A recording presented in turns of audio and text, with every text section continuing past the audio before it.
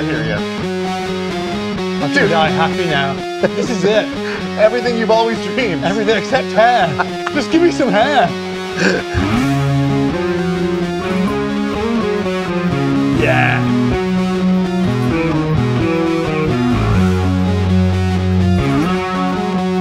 Huh? Come on! So check this out. There are people out there, maybe you're one of them, spreading vicious rumors and lies. About what? About this bass. Not this exact bass, but about the P bass. Saying that it's a one-trick pony. No. Saying that it's boring. Boring. And saying that it's not versatile. But the reality is, it is the ultimate workhorse. And we are here today to dispel these rumors and show you how the P bass actually crushes everything. Like it removes all of the BS. Shall I use my active electronics on this? Which pickup shall I use? Where do I put the battery? Should it be an 18 volt or a 9 volt? It removes all of that. You've got one pickup, one volume, and one tone. But it is way more versatile than people give it credit for. Absolutely. And today we're going to show you one secret trick that you can do to make this bass work in any genre of music. But let's take it all the way to the beginning. Let's take it back to the man, the myth, the legend, James Jamerson, where it started playing with Marvin Gaye. The track is What's Going On. I'm so happy this exists. I know. One finger. The hook. Yes. And when he goes onto that G string as well, the tone is so fat. Yeah.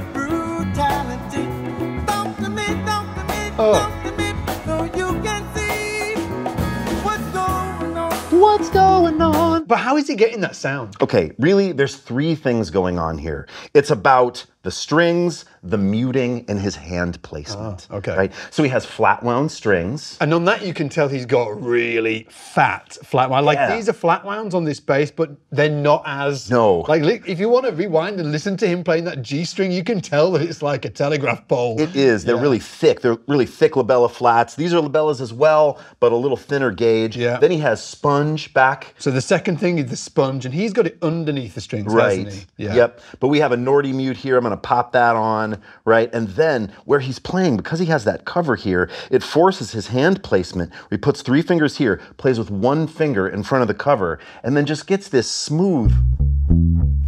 It's all about the placement, yeah. Can you move back towards the bridge just so people can hear the opposite of that? So move your hand back towards the bridge. Yeah, so if I play back here. Different vibe. Yeah, like check it out. Exactly. So different as you play up nearer the neck. Yeah, and if he didn't have that big pickup cover on, he might have played somewhere else, but he rested his hand on the pickup cover to get that, you know, it gives him that vibe. Yeah. And it just cuts so great in the track as well. Here's a clip of Signed, Sealed, Delivered, Bob Babbitt on bass, and just listen to how it just cuts through the mix like a frickin' knife.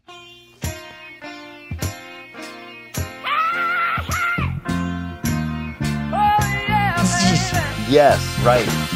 Like a fool, I went and stayed too long. It just sits so well in the mix. Yeah. Because the frequency band is right. So small compared with the big active bass, right? Playing with fingers, right? Jamerson fingers, Bob Babbitt fingers. Yep. Carol Kaye also played a P bass with a pick, And although she's got that same, it's still got that old school vibe, right? It has something completely different. So check out Carol here playing it with the pick. I'd have never played that. So good. And you can just see a glimpse as well. She's actually got, well, I'll just tell you guys in 1 second. I'll just go in. Check it out. What a great bass line. Yeah. Good vibrations, obviously. Brian Wilson, the Beach Boys. Yes. But Carol has got flats on. She's using a pick. Interestingly, picking in the same spot that Jamerson was. I'm sure that is intentional. She's not right back here by the bridge. She's right here. Give them a vibe, dude. Give them the vibe. Yeah.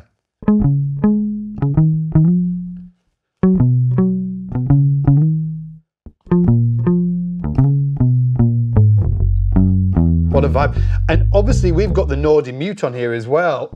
Which is this thing from Nordstrand. But Carol, she did use muting, but she did it different to Jamerson, right? Jamerson, sponge underneath the strings.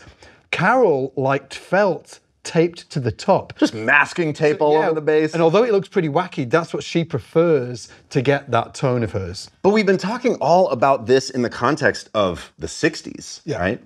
And then there was a time period where the P bass became kind of uncool. Completely uncool. I feel like maybe in the 90s, not to everyone, but... Dude, 80s? Yeah, there were all these active basses, bright sounds. Fretlesses. Yes. The 80s, the 90s was super active. Yep. You know, everybody was playing Ken Smiths. Yeah. And then the 2000s came. Yeah, there was this P bass renaissance that happened, right? Where you have Pino Palladino switching from his classic fretless thing to playing a P with flats, bringing back the old school thing with D'Angelo. We've got a clip right here of them doing Chicken Grease on the Chris Rock show. Check this out. Check it out. It feels incredible. Till I'm nasty dip. Let the others go first so the buttons won't miss. Fried till it's burning crisp. See, we be cooking so the funksters can raise their fist like this.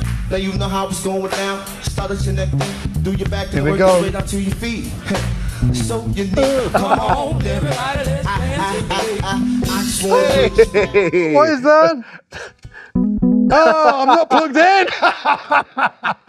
Do you feel like since Pino, since 2000, has it gone anywhere? It's never gone anywhere. No. It's always existed since 2000. We had the UNCOOL period. Yes. Then it has just sustained since 2000. It has. And I've got to say that, you know, there's been a slew of amazing players that have played P bass, and I get sometimes P bass anxiety when I drift away from it for a little bit. I'm like, am I not cool anymore? Dude, Do I need a P bass to be cool? I know exactly what you mean. Let us know in the comments, have you had that anxiety that like... It's anxiety. Yeah, am I not cool because I'm not playing a P bass? But it's been played by so many great players since 2000. And we've got a clip right here of Jamareo Artis, who needs some more love. We love you. We freaking love you, dude.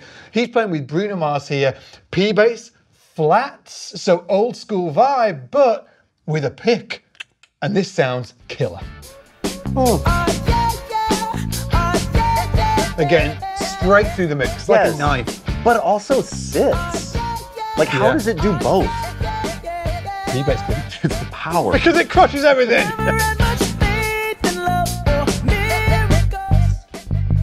Yeah, dude, show us how to play this thing.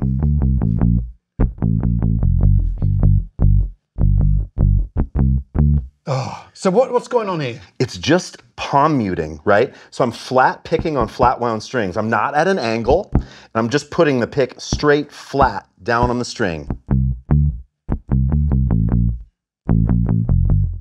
It sounds so good. It's such a sound, Yeah, right? yeah. And it's so cool. You got Kaye playing with a pick way back in the day, and then you have modern players like Jamareo is doing it now. Yeah, but he's got like a very different thing. If you listen to Carol, super mellow, again, in front of the pickup, like Jamerson. Right. Yes. Jamareo, back, near the bridge, Punchy. cutting through. Yeah, it just sounds killing, yeah. Hey, and if you want to learn these bass lines, we actually have a PDF workbook that we have made for you. You can grab it in the description below. So everybody considers this the workhorse, but why? Why is it the way? Well, it's because you can walk into any mainstream commercial studio and the engineer, as you whip this bad boy out the case, is going to breathe a sigh of relief when you do so. Because I've learned the hard way. Oh, me too. You've learned the hard way. Yes. And so has Sean Hurley, bass player for Alicia Keys, Robin Thicke, John Mayer. He's also learned the hard way. The first thing that actually happened was I was at a session at a guy's home studio,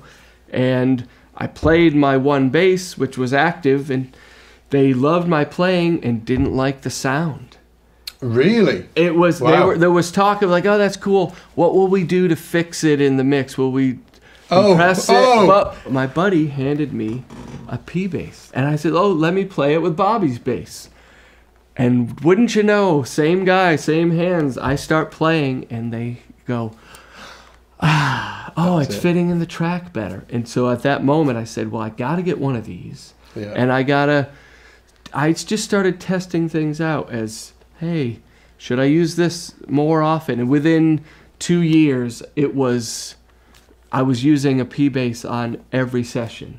I think the reason, too, that it fits so well into a mix is because the frequency spectrum is reduced, right? You don't have all that tip-top high end of like active basses and all that sub-frequency. So it leaves room for cymbals, keys, guitars, kick drum, kind of slots right in the middle. It's not competing with anything. Right, right. It fits perfectly into a mix. Yeah. Hey, if this video is bringing you any value whatsoever, please check and make sure that you're subscribed. It helps the channel out, and we want to make more of this content for you. But dude, right at the top of the video, you said that was this really cool trick of making this thing like into a super versatile instrument. There is. What's the trick? You ready? Yeah, I'm ready. You ready? Come here. All you have to do is change your strings from flats to rounds. Ah, mine sounds so sad. Oh! Completely different instrument with rounds on. Completely different. Can you slap a P bass? I think you can. You can. And if you want to see how that's done, here is Freddie Washington, the guy who played on that track. Here he is playing it for you so you can see exactly what's going on.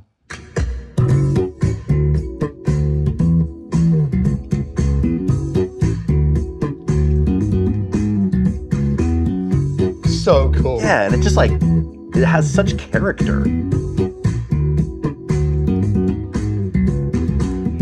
And look, when he's playing it, he's not going, it's a, he's right. not that, it's really, really controlled. Yes.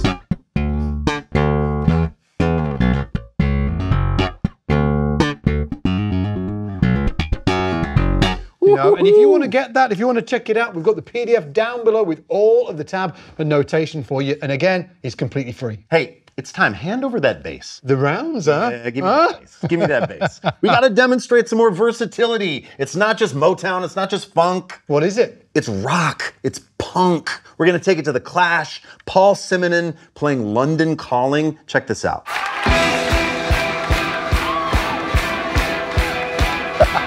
Yes.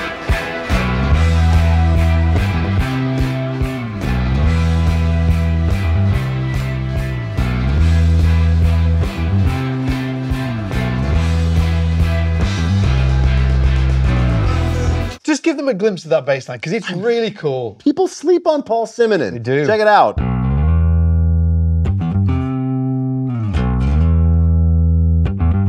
We're seeing how this fits into a rock context, early punk context. It's a workhorse. It's every person's bass, right? It's not fancy. Paul Simonon grabs a P bass, and it works perfectly in this style. But I tell you what, do you know who else everybody sleeps on? Adam Clayton of U2. Everybody sleeps on Adam, and I think his bass playing and specifically his bass lines are killing, and he gets one of the best P bass tones in the business. Woo. Legendary bass tone. Legendary. You said that this might be like your favorite P bass sound. It is. Is it? Yeah, it's my favorite P bass sound. Dude, this is a tune from my youth. Oh. Yeah. Great part on the bass too. It's beautiful, Yeah. and it's just roots and thirds. That's right. And a crushing bass tone. Yeah, I mean, I feel like he has an amp sound, whether that's a real amp or a simulator, I'm not sure, and a bit of chorus. Yeah, right? there's some chorus So on it's there just soon, yeah. bringing us back to the 80s. Yeah, dude. Yeah, dude. Show us it. Yeah, here we go.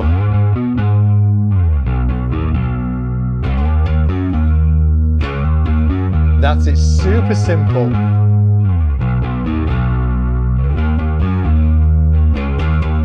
It's beautiful. And we'll have the tab and notation on the PDF for you as well, so grab it down below in the description for free. Hey, it's time to make all your dreams come true. Yes. Come on. Come on, let's have it. Yep.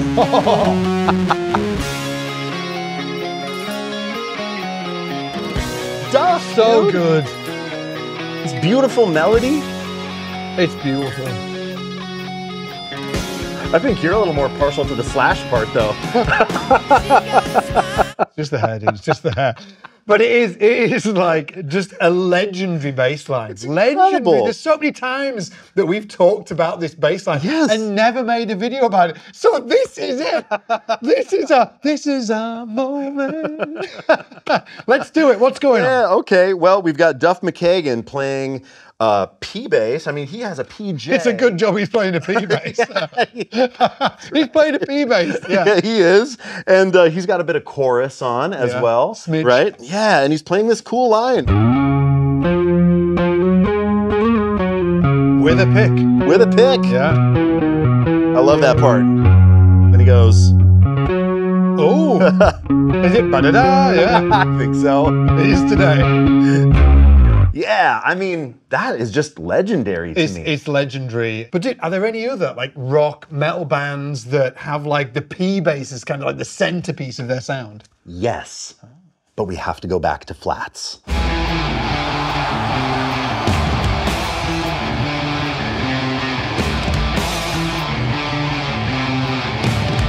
Bass player? Steve Harris. Rounds? No! Flat wounds! I'm breaking the rules. You know, he wrote this tune too? Did he? Yes. Woo, it's fast. And he's galloping.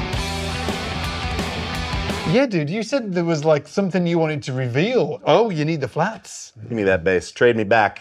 Trade me back. Right, so Steve Harris plays a P bass with flats. His flats are a little newer. He has a brighter sound, but it's still kind of old school. Has he got loads of distortion on his sound? No, nothing. It's pretty clean, actually. And I will say, I always thought he did that gallop thing with 3 fingers. Man, I suck at it too. I was ready. I was just waiting for that. This entire video has been leading up to that moment. The horse? Everybody thought it was about the Slash vibe. It was actually about the horse. I was thinking more like a mule. Oh my anyway, God. How are you doing it? Okay, here's the thing. He doesn't do it that way. What? No, he doesn't. All he does is he plays 1, 1, 2, 1, 1, 2, 1, 1, 2, 1. I can't do it. Yes. Needs to. Like imagine 1, 1, 2, 1, 1, 2, 1, 1, 2, 1. Wow. Okay. No Maiden cover bands for me. Oh, it's brutal. And I mean, I can't even get that triplet thing to happen unless I play really light. And even then. Oh yeah, show them the riff because it's really cool. We'll make sure it's on that PDF down in the description for you as well.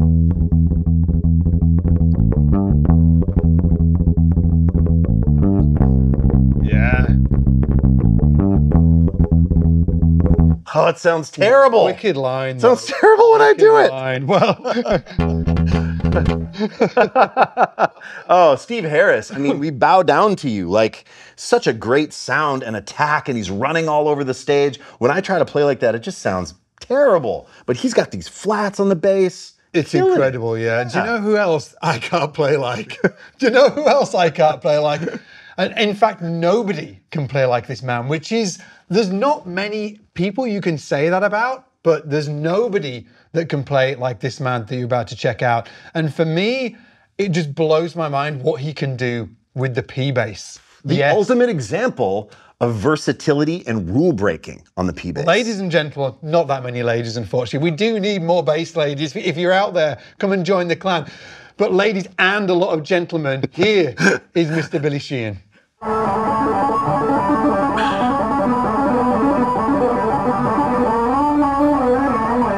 Can you do that? Oh yeah. Oh. There's no man alive that gets harmonics out of a P bass like Billy Sheehan. That's true. The end. That's true. And like this P bass he's playing here is, I know everybody knows him for the, Yamaha basses. Right. But this was the first one. Right. He calls it the Wife, and it's got 2 pickups in it. So it's got a P bass pickup, but it's also got an EBO in the neck position. And he has different amps for the different pickups. I've been doing it wrong all these years. Amazing. Are you jealous of his rig? There's many things I'm jealous of right now, dude. Hair's at the top of the list. Top of the list. The raccoon tail. The chops. I'm stopping it right now. I'm stopping it right there. Dude, The P Bass crushes everything. it crushes everything. But does it? I thought we said that the jazz bass crushes everything. Oh. Rickenbacker crushes everything. Oh man, I love a Rickenbacker. Stingray crushes everything. What about a Wall? Gibson Grabber. A Mustang? Jackson. Spectre? Charvel. How about a little Sukop? Greg Kerbo. Come on, Tobias. Oh.